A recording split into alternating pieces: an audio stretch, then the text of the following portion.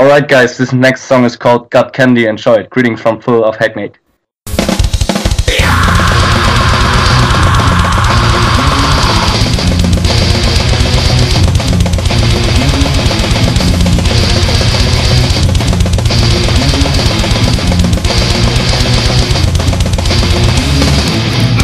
Hey Phil, greetings from Metal Wani. How are you doing?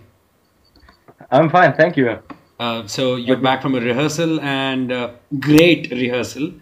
Great rehearsal. How is it? I mean, the guys are working on the new album. So tell us something about it.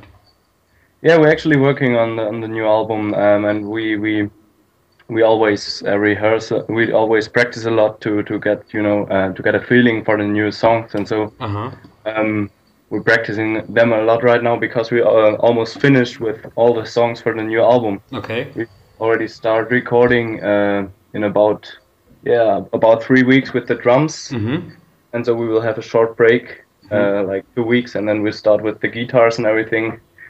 And yeah, so we hope to get an idea how it will sound like afterwards. Cool. So probably the first half of 2014 looks pretty much promising, isn't it? Yeah, we will finish the recording in March hopefully. Yeah. So yeah, we're really tuned what it will sound like, and also what it will look like, because we have to see if we can arrange some awesome like shows or even tours or something to get on the road with the new stuff to some people. Yeah, that's cool. So any plans for the which label is going to release the album? We're not sure about that yet. We released the first 2 albums on Nuclear Blast, maybe you've seen it. Yep. And one Life Force. But yeah, it's pretty hard these days with all even with the metal business. Yep. So that's true. The music business as well, but yeah. So we will record the whole album by ourselves. So we'll. So is it basically like it's from your own pocket, the entire thing? Yeah. Exactly, that's the thing. So we how do you say? Sorry, my English is a bit rusty these days. We kept all the money we earned like the last few years with the shows. We released Phil Cadavre in 2011, so it's like 3 years now. We played a lot of shows in 2011 and 2012, and spent nearly the whole year 2013 in new equipment, and spent the time to record like the pre-production. Right. So we already finished the songs like we wanted them to sound, and now we and so we can go to a studio now and work with a producer, and he can tell us his opinion of the songs, and so it's a way more productive work with a proper pre-production. Oh, that's great. So Phil Cadavre, your previous album was heavier than the other, the rest of the albums you've done before. So there was more like a good balance of groove and brutality. Now with the upcoming album, what sort of atmosphere or sound are you looking forward? Actually, the sound already changed again a bit. So it's like we got a drift into more groovier parts. It's still a lot of brutality in it, but it's like more subtle brutality. It's not like the if you listen to it and we actually showed it to a friend of us, and he told us, it's like music for a movie or something. It's really atmospheric. So hopefully all the listeners and everyone will see it like that as well, because we really wanted to make like some kind of ambient in the new songs. We got a lot of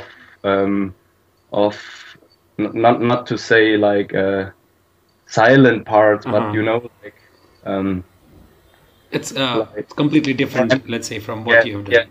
But it's only the moment right before the storm and the next part kicks in. Right. That's cool. So what about the goofy titles like Gut Candy, something like that in the album? Oh yeah, we definitely got another Gut Candy on the new album. I also saw a few pre-production clips, recently. I don't know whether was it tracking drums or was it more like a rehearsal? The trailer we uploaded. Pre-production trailer. It was pre-production on a different studio, so we doing all the home recording stuff for our pre-production, but we set up everything. Yeah, we worked. No. We worked with another producer. Like we wanted to try something new, and he's a good friend of mine. I actually released a side project. It's called Illusion of Strength, and it's with this guy. He's called Nikita Kamprad. He's from the band Der Weg einer Freiheit. Okay. It's actually a band growing bigger and bigger these days. They're doing awesome ambient black metal. You have to check it out by time. And yeah, we did this very brutal 10 minutes EP with this side project of mine, and he was also in that band. And so after that, I was really amazed about his work and his how he's working, and he's doing a really great song. And so he invited us to his studio and asked gave us the chance to record 2 songs at his studios to get a glue. Also for the other guys, because I knew him already, but for the other guys to get a glue. Get him know about it, right? Yeah. Working and everything. So yeah, and it looks pretty nice right now. So I think we will record everything at his place, because he's at his studios this time. He's doing an awesome sound, and it's more it fits better on the new sound to do like this more warm and not so technical clinic sound. Right. So this is really more authentic. Yeah. That's nice. Sounds great. So apart from the music, I hope it will sound great. It surely will. So talking about the lyrics on the album, what's going on? Basically, is it meant to be the continuing story or individual ideas on each track? Yeah, for sure. It's like it's always that it's always building up on each album. So the last one was about all the carnival and circus stuff. Right. And for sure we got another song on the new album. It's called Clown, and it's about a clown getting totally mad and killing people. Annihilating everyone. Yeah, but we also got like different. We've got this like post-apocalypse style in some of the songs. We got one song called Death Toll. It's about a bit of dying. So I think the lyrics are also a bit deeper than the lyrics before. I mean, Carnival Cadavre was a big step from the second album already, because I've worked with a really cool guy, and he also had some great ideas, and so we had a really inspiring time together. And so I got a different side on writing the lyrics, and so I think the new album will be even more awesome with the lyrics. I'm also working with another guy this time, and so yeah, it will be like a mix of circus stuff. I mean, it's like how to say circus in your everyday life, or I don't know. Right. It sounds. So you always have to see the irony in the lyrics. It's not like don't take it too serious. That's awesome, because even the artwork on your previous album was circus related. So yes. So probably this time it's clown. So what about the artwork? Can we see some gruesome clowns on it? No, I think it won't be the clown. So it's you will see the clowns if you have a closer look. But I think we're not sure about the artwork yet. But I think it's also about this. We always try to fit everything together. You know, like the lyrics. Right. I'm writing the lyrics when I'm listening to this new songs, and I always have like the ideas in the first moment when I hear the first tunes of the song. And so also it has to be like this with the artwork. So if you look on the artwork, you always should hear the songs in your head. You know what I mean? Yes. So everything sticks together. So I think the album cover will also be a bit more subtle, not like the Carnival Cadavre. So it's going to be different. Yeah, sure. That's really cool, because experimenting something which has been done already probably would be the last choice when it comes to a new album. Everybody would like to experiment some way or the other, or probably go into a new direction. Sure, and the new album will be like mix of both. It's not like a turnaround, but we're really trying everything on the new album, and I hope it will sound nice. See, 3 albums already done. You're working on the 4th album, so was there something in your mind or some sort of a challenge which you thought, okay, on this album we'll have to overcome that, which probably we didn't overcome in our previous 3 albums? No, I think it's getting easier with every album. You know, you're changing your how you work on your stuff, and also yeah, it's it's different. It's every time different to the time before, but I think you're getting like some kind of routine in working, and we always try to prepare better before. And if you see like the first album and the second album, there was just 1 year in between. Yes. So from the second to the third, it's like 2 years in between. Third to fourth, 3 years. Yeah, now it's 3 years in between. Right. You know, we took our time to prepare because you always try to make it better than the time before. Yeah, because for sure you're facing some difficulties or facing some stuff you don't want to do like you did before. Like the hectics while recording, we always had only a couple of days. True. For the recording in studio, and so this time we prepared very well. So I think it's like just some kind of walkthrough this time in the studio, because we're just doing it again, hopefully. That's cool. So basically, things are getting much easier for you guys. Sure. Yeah, but it's always, like I said, it's music business, so it's always challenging. Right? Yeah. I completely agree with that. Now, manage. That's true. Now, your music is fast, heavy, brutal. It's meant to be unleashed live. But when you're in a studio, how can you get in a mood to play in such an isolated environment?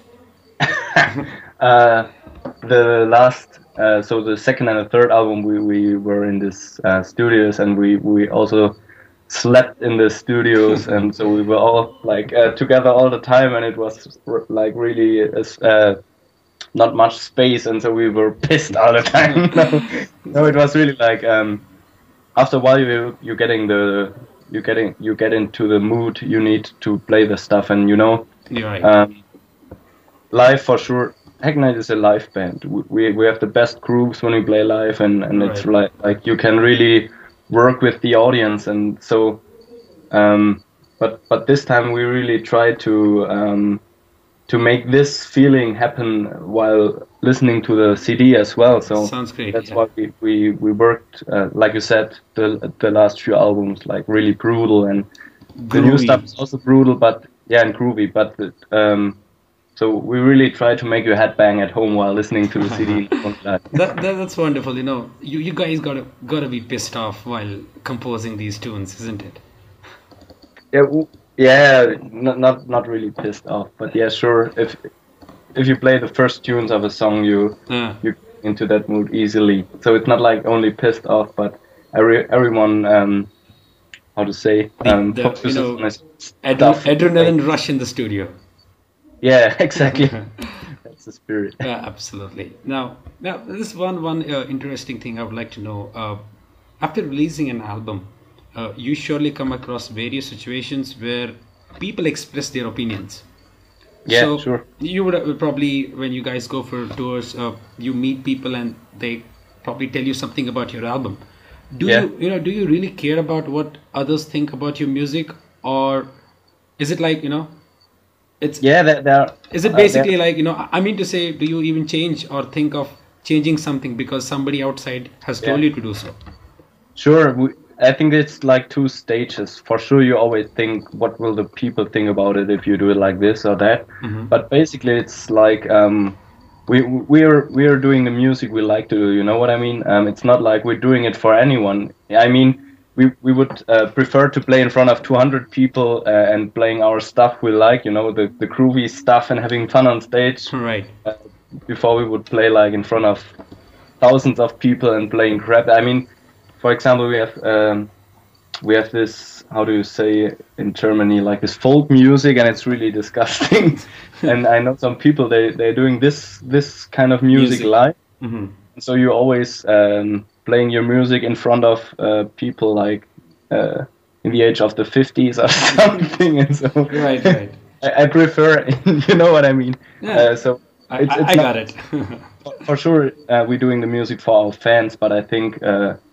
The fans will understand the stuff we're doing on our CDs, because I think we're somehow connected, and and maybe, or I hope they feel the same spirit while listening to our music than we feel when we're writing our music. So it's like I said, it's basically it's HACKYENED music. It's our music. Right. We're writing, but for sure we're taking all the opinions serious, and it's not like we're making fun of anyone. Is it like the band thinks about the youth, the teenagers who like brutality, or let's say if a 45 years old person comes and meets you and says, hey, you know what, I would have wanted this to be that way, how would you react? And let's say a teenager comes to you and says, hey dude, this sounds awesome, so how would you react to the same thing? So how would you react to that? I think it's not about the age. It was just like a link, like I wanted to say, with the folk music. So it was just like a joke. We don't have any we don't prefer anyone or something like that. It's more like I hope it's some kind of sympathy, when people come to us and talk to us. So there are no preferences or something like that. That sounds great, because folk is mostly old school, 80s, 70s people, isn't it? Yeah, it's always like this also in our concerts, but we really like them because it's always so awesome to meet funny people live, and we're having a lot of fun all the time, Right. After we're playing, we always hang out with a couple of guys with a couple of... Right. It's actually surprising, because this is probably for the first time I've heard somebody from Germany tells me about folk music. I haven't heard. Yeah, it's terrible. Maybe that's why. Okay, you got it right. Maybe. Anyhow, so where will you guys be performing live in future? After the release, or probably you may have a plan of playing few shows while recording. No, while recording we won't play any shows. We have the first show in July because Devin will leave for a couple of months. He will travel around in Europe because he finished his school now and he wants to see a bit of the world. Because since we recorded our first CD in 2008, Devin was 14 back then. Right. We played like every weekend, and so for sure it's always like when you're on tour, it's always like holiday. You hang out with your favorite buddies and being on the road and everything. But he this time he said he wants take a break. After recording the album. He will do this. No, it's not like a break. It's just he will be on vacation. So I did the same like half a year ago. I was also cool. On vacation a bit, and so we said we will time it like this. We will record the CD and we will start touring with the new CD. So we will start the first show in, I think it's end of July. Oh, great. So we'll book some other shows. So probably the second half of 2014 would be more like being on road. Yeah, exactly. Sounds great. So, and that brings me to the point of when is HACKYENED going to come to India? Hopefully soon. So no, there are fans. Today I had a gig with my band, and I just told my friends, hey, you know what? I'm interviewing Phil. So they're like, we've heard about HACKYENED, but unfortunately we Indians don't get to see the bands we like. We don't get to see them live here. It's very rare, which is basically it's growing here in India. So it takes time for bands to come here. So. I know whenever I ask this question to the band, I have to keep my hand on my heart and say I expect yes from them. No, for sure it would be awesome to play in India soon. So we're always like open for any offers, and like I said, it's always like holidays for us as well. We've been in the States last year, and it was also a really big thing for us to see like something outside of Europe, and for sure we're also waiting for offers for touring some other countries as well. So wonderful. Well, Phil, if you find some people and book us, we would be like the first band to go over there. For sure. I gotta be honest with you. I note down the bands because I know you guys are ready to come here. It's more about exploring the different kind of fans you have in the world. So. Because I work with a lot of organizers here in India, so whenever a point comes of bringing a band and they ask me about what's your opinion on that, I bring them a page and say, hey, you know what? This is the number of bands. Please look into this and try to grab. Yeah, So awesome. So that's it. I will be on the list as well.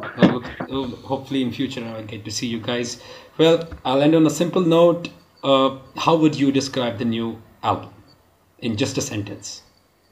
How to say? Wait, let me see. You know, it's the first interview since.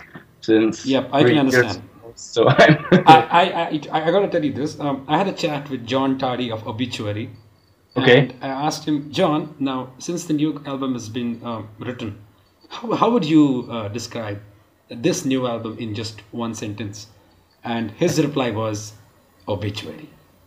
That's it. So I couldn't say anything because I got it. Yeah, so I was about to say like the same thing. That's wonderful.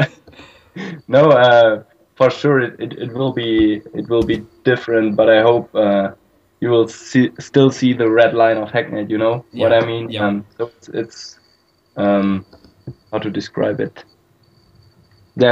Wait, I have to look for the word. Well, probably if you would tell me it's going to be a typical Hackneyed album with a little bit of experimentation, that would be great. Like it's with a lot of it's varied this time. You know, it's varying a lot of different cool different moods and styles, but it's still Hackneyed. Wonderful. Well, Phil, thank you so much. You have taken out your precious time. You've been busy with the exams and things. Really appreciate it. Was really nice talking to you. Thank you. Hopefully talk to you again soon, and thanks for the interview. Thanks, man. Thanks. Really appreciate it. All right. Yeah, so see you soon.